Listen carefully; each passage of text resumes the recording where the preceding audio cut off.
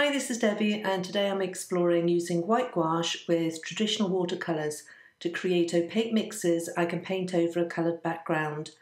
My card was inspired by the gorgeous Rifle Paper Company flower patterns they use on their many products. I was particularly drawn to a pattern with pink, peach and white florals with deep teal leaves over a muted aqua background and thought I'd have a go at recreating the style with a recent released Moments of Grey stamp set from SSS Stamp. This set has the most beautiful script sentiments along with a few delicately drawn flowers and leaves. To start my card, I needed to create the muted aqua background to paint the flowers on top of. As I will be painting on this background later, I decided to use Archer's hot press watercolour card. This has a smooth texture and so will make stamping the images later on a little easier. I could have painted a traditional watercolour background, but I wanted to create a smooth solid colour without much texture. I could have mixed a gouache and used that, but as this is a large area for the background, I decided that the easiest method was to blend ink over the surface. I started with Cloudy Sky Ink from SSS Stamp and a Picket fence blending brush, and despite the smooth surface of the hot press card, the fibres within the card still left a pretty mottled background, not the smooth one I was looking for. So I tried rubbing the ink pad directly to the panel, which was much better, but still not quite where I wanted it to be.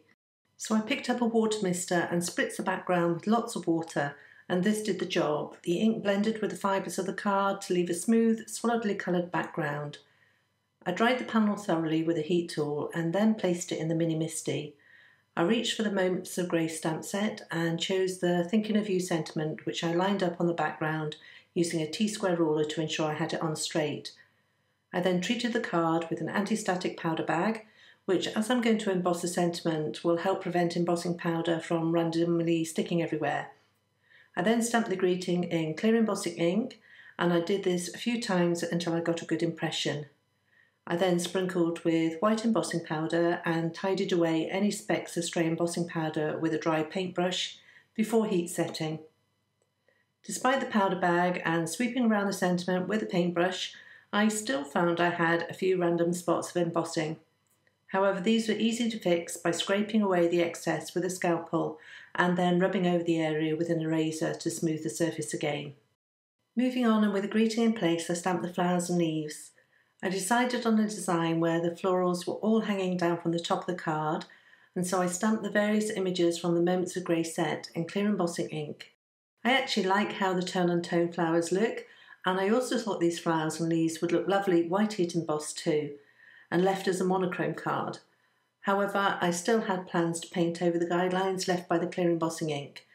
To give variation and fill in a few places, I also used a couple of images from the So Love set from SSS Stamp.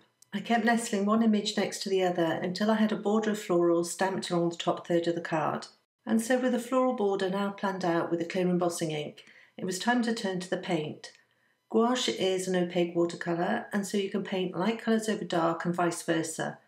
You can buy gouache already coloured, but a great way to stretch your supplies is to use a tube of white gouache and mix it with any traditional watercolours you have to hand.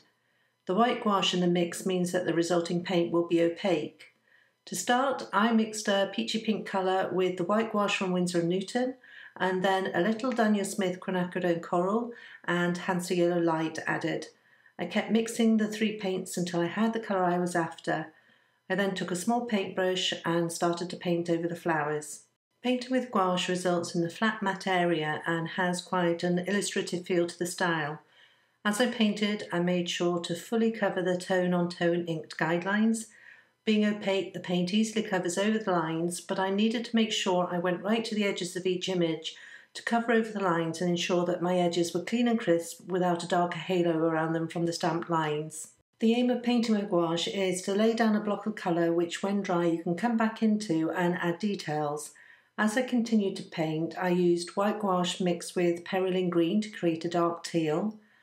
I used a little of this mixture also to mute down a green I mixed with green gold and white gouache. I also brought in some muted yellow tones later on by mixing quinacridone gold with white gouache, and in places I even just used white gouache on its own.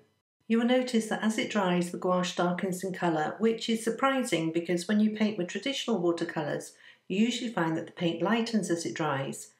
Perhaps it's the blue base which is darkening the colours as they dry in this example.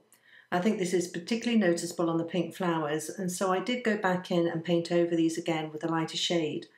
And that is for sure a joy of painting with gouache, in that you have that flexibility to paint one colour over another and correct any mistakes, and it doesn't matter which colour you are painting over which, because you can paint white over a dark colour or equally a dark colour over a pastel.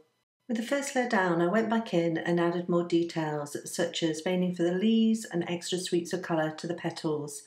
And for these I mixed either lighter or darker colours that I'd already been using. I did add a little sepia for the stems to some of the leaf sprigs, and some lunar black for the centres of the flowers. I added a couple of hand-painted flowers and berries, as well as dots of white gouache in places to fill in any gaps. I was struggling with the white sprigs I'd added. They seemed a bit stark and the shape wasn't doing it for me, so I adapted them to be more like flowers and painted the stems green and added yellow stamens peeking out too. So here I'm finishing off with the white dots to fill in any gaps, and also while I had the white on my brush, I dotted around a few highlights on the flowers and leaves too. Although my gouache painting is far from perfect, I still really like the overall look and know that with practice I will improve. I like adding a different style to my repertoire, and it is also great to stretch the supplies I have already. I love to use my traditional paints for watercolouring, and I highly recommend a tube of white gouache for opaque white details and paint splatter, etc. Never mind adding it in for this technique. I trimmed the panel to be slightly smaller than an A2 card base and added foam adhesive to the back, and then adhered to a white card. To embellish, I added a few Girls Best Friend sequins from SSS Stamp and Pastel Paradise sequins from Little Things from Lucy's Cards, and kept them in place with Gina Connect glue. I then decided to cover the white painted dots with Simply White Nuvo crystal drops instead to add more texture and dimension. And that completes this card, using white gouache with watercolours to paint over a muted aqua background and set off the lovely script White Heat Embossed Sentiment from the Moments of Grace stamp set. I'll leave links in the YouTube description below to the products that I've used today, as well as a link to the coordinating blog post over at limedoodledesign.com. I want to thank you for joining me today, and if you've enjoyed this tutorial, I'd be delighted if you subscribe to this channel. Also, if you want to get notified when a new video is up, don't forget to hit the bell button next to the subscribe button too. Thanks, and I'll see you next time.